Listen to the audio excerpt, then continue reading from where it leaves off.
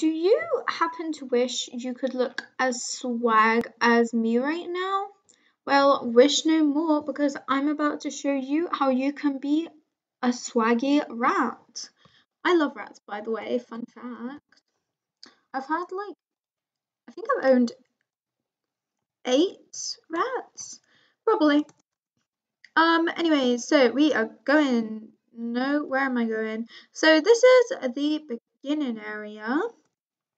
And then from here, you go over this way to the right to, what's it called? Friendship Drive. So we're going to go to Friendship Drive area. I think that's what this place is called. And we are going to go down this lovely sewer. Yep, Friendship Drive. Oh my god. Okay, so I never realized, but there's a toggle and it says remove glasses in there. Oh my god, we can be just a normal rat. Oh my god. Is this new? This is new, innit? Baby small rat and cool rat. Okay, I'm a big rat because I can be. Okay, so let's go down. So we're gonna go to our third one on our left?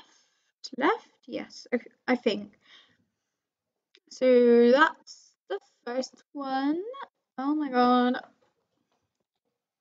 Look at the way I walk. It's so hip and trendy. So that's number 2. So then it's gonna be the next one. I love how I'm just waggling my tail, like move that booty side to side. Am I right? So we go down here and we go straight down, I think. Yep, and then over here is our lovely chest. Click. It's still like opening. You found a magical chest with sewer rat inside just for you. So basically that is how you get this little swaggy guy.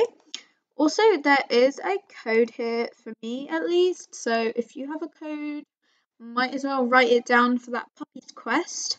So, you know.